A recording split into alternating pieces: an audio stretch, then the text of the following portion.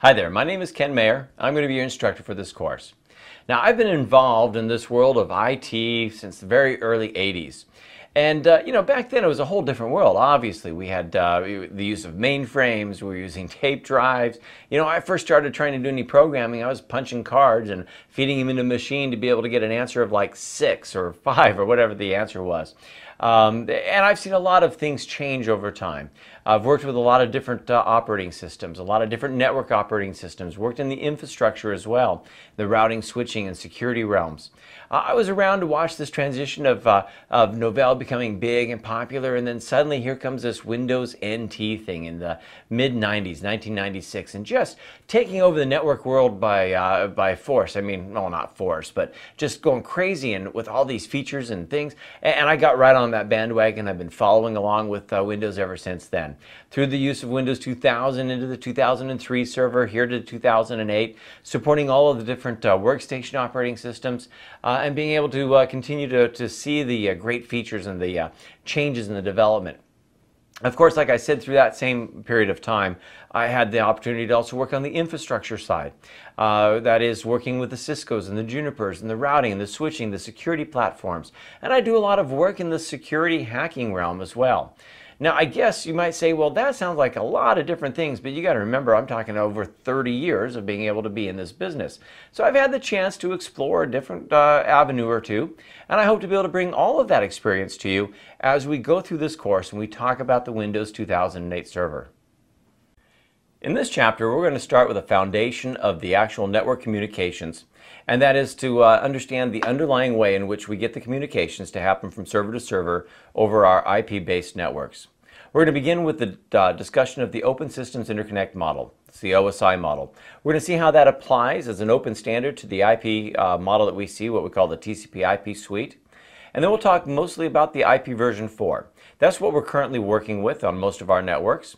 We're going to talk about the way in which you can distinguish the network portion of that address versus the host portion. We're also going to look at ways in which we can increase how many actual networks we get out of each and every address through the use of subnetting. Then we're going to talk about IP version 6. Now, IP version 6 is the replacement. It is the future. It's here today. We'll make some contrasts as far as how is it different than IP4 and why did we need it. And then, of course, we're going to look at how you actually configure the IP4 addresses inside of the Windows operating systems, whether on the workstation or on the server. Let's start off with the discussion of the OSI model. Now, that stands for the Open Systems Interconnect, and what we're going to look at is a variety of layers, what we call the layers of the OSI. There are 7 of them, and we'll make sure that you understand how they are set up, what they mean for us.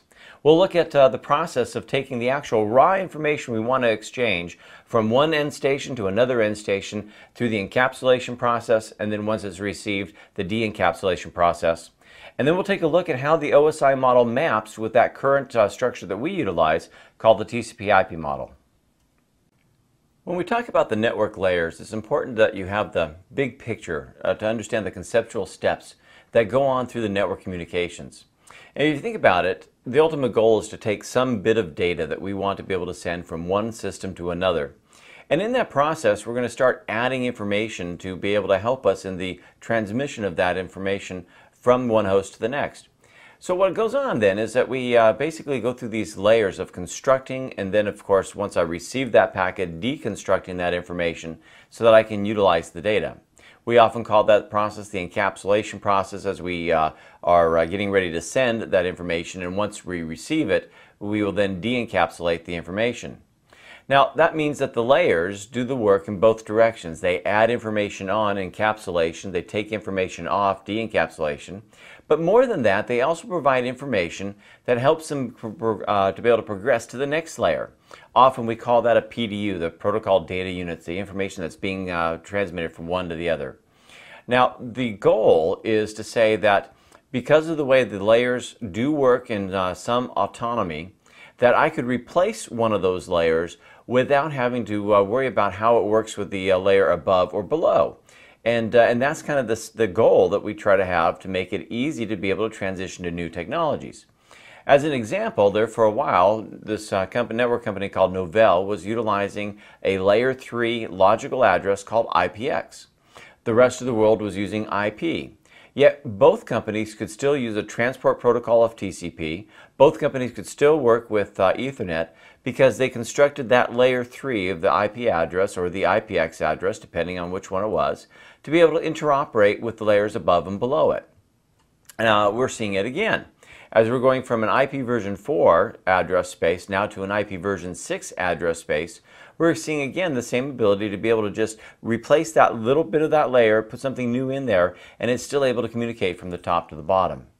Now, when we talk about those layers, you're going to see all sorts of information, but the idea of when people say, well, why do I need all these layers? Well, you know, if you think about it, just if I think about the lower layers, as I got that little bit of data and I want to start sending it, we utilize a language that both hosts can speak so they know how to reconstruct the information. That's that TCP stuff.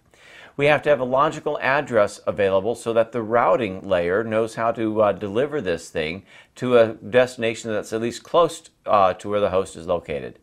Then in the actual local area network, we have switches that are utilizing some sort of media address, typically Ethernet's MAC address. So we have that information added into it. And then at some point we have to convert all of that data into a bunch of ones and zeros so it can be transmitted across that copper wire, fiber connection, radio frequency, or whatever we're doing at the media layer.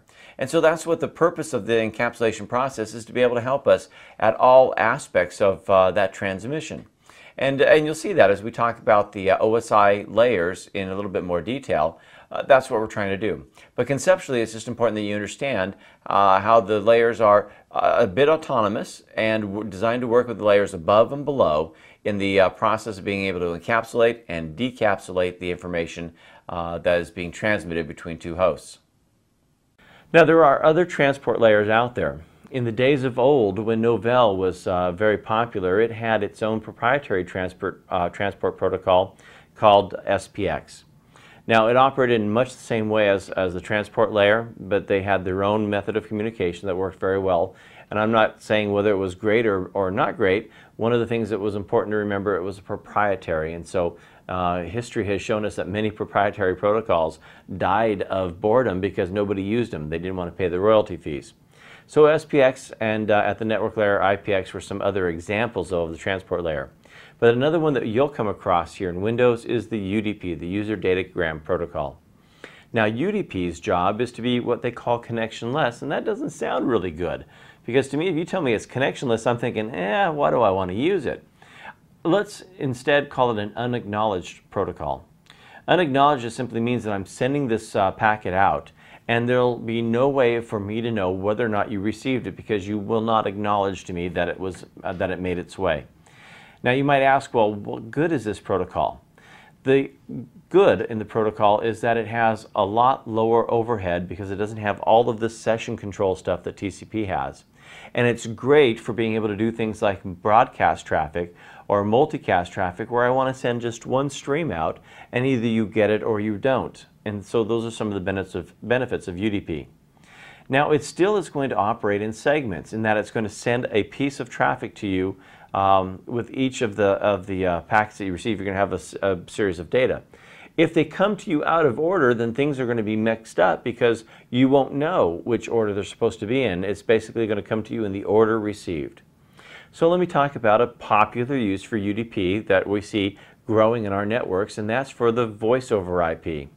Now the voice over IP uses User Datagram Protocol, but it also has an extra part of that encapsulation called RTP, the real-time protocol, whose job is to help make sure that you get everything in certain time segments. So if a packet comes out of order, you know that it's out of order by its timestamp. You drop it because we are just interested in sending to you the voice traffic in the order in which it was sent. So again, lots of examples. They're just languages. Now, how do I know how to get from where I am to where you are? And we do that at the network layer. The network layer, layer 3, is designed to help create what we call broadcast domains. The idea of a broadcast domain is to say that I don't want the entire world to all be in one network, where if one person sends a broadcast, 10 billion other computers get that broadcast.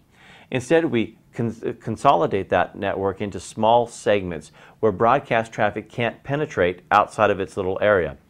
But because it is a logical addressing scheme, we need to know, how do I identify my broadcast domain versus your broadcast domain and get my traffic to you? And we do that through an address scheme called the IP, the Internet Protocol. Now, with the IP settings, the IP version 4, we're going to learn that there's a network portion and that there's a host portion. And the network portion describes the address of your broadcast domain. A lot of work has been done to make sure that nobody has the same broadcast domain in the public realm. So there's a lot of things that we want to actually go into and explore when we talk about IP. But we use devices like routers to be able to help us make decisions about where and what is the best path to get to that particular network ID. Now, once we get to your network, and we call those, by the way, we call them packets. Once we get that packet to you through whichever router is closest to you, then it enters into what we like to call the physical aspects of the network. But before we get there, it's actually called the local area network. We call that layer 2 the data link layer. Now, the data link layer is just an encapsulation protocol that is designed for the communications in that local area. And I know that sounds like I'm speaking in circles, but think of it this way. Between routers, there is a link of some kind, whether it's going to be a fiber cable, a copper cable, radio frequency, microwave, satellite communications. There's a link. And that particular link, the equipment in between the two routers, has its own method of communicating. In some cases, it might use ATM. It might use frame relay. It could use some old X25. It could be using a number of things like PPP, and we can continue to go on and talk about all of these encapsulation protocols. But what's important is that we take this packet and encapsulate it with the information at layer 2, data link, to make it through these devices. Well, since I've just described this packet getting to the router closest to you, and now it's in your local area network, the odds are that you're in an Ethernet-based network. And Ethernet is another layer 2 protocol. And so the data link layer contains information that your switches or your bridges can use to help finalize the delivery of this packet, but at layer 2 they like to call them frames. And finally, of course, there's the actual turning all of this information into a bunch of ones and zeros so that it can be transmitted on all of those physical mediums that I just talked about.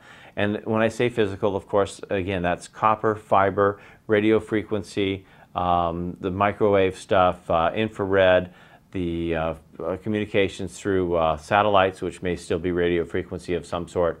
But there's a lot of aspects of the physical side of this.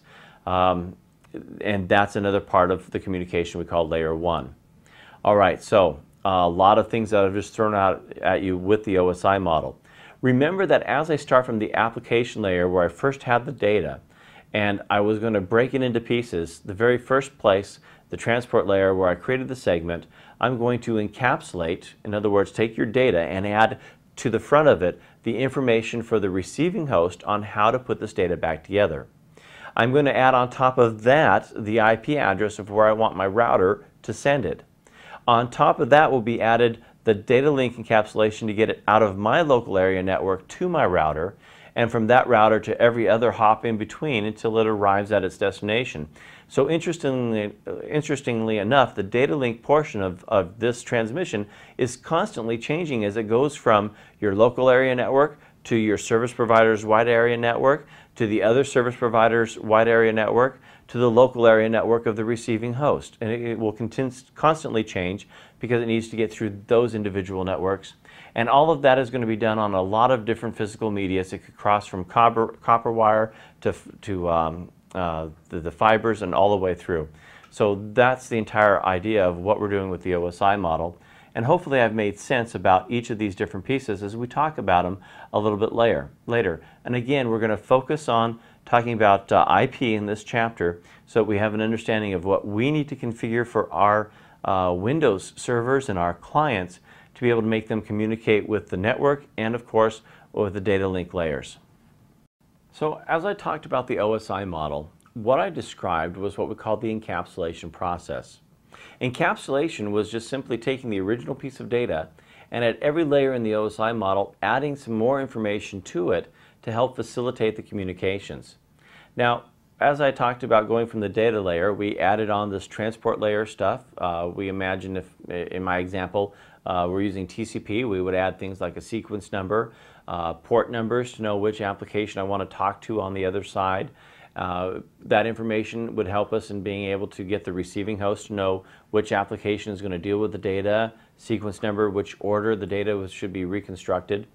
And there's other things that are in that headers that also help us with communications, things like what they call the windowing or the sliding windows for flow control, and many other pieces that this course really isn't going to get into. But it's important information to know that it needs to be put into this process of encapsulation. And as I went through the layer 3, we put the IP address on. We had to put the source, where we are coming from, the destination IP address. Then there's this whole issue of doing natting, which we'll talk about later on when we try to describe the process of going from private addresses to public. Then at layer 2, we're going to put in the encapsulation protocol that makes sense for the local area network that we're in at the point of transmission. And at that, we also create what's called the frame check sequence, which is nothing more than a mathematical computation that allows every device downstream to know whether or not the actual packet has been destroyed by any other type of interference. And then we push it out onto the physical layer, which is where we've turned it into a bunch of ones and zeros, and we transmit it across some physical link. So let's say we talk about sending the file from our server to whoever's requested it. In my local Ethernet network, I would have to, at layer 2, add on an Ethernet encapsulation that included what we call the MAC addresses, the media access controls, of all of the different devices I need to cross through to get to the point where my router can then send it across this internet link.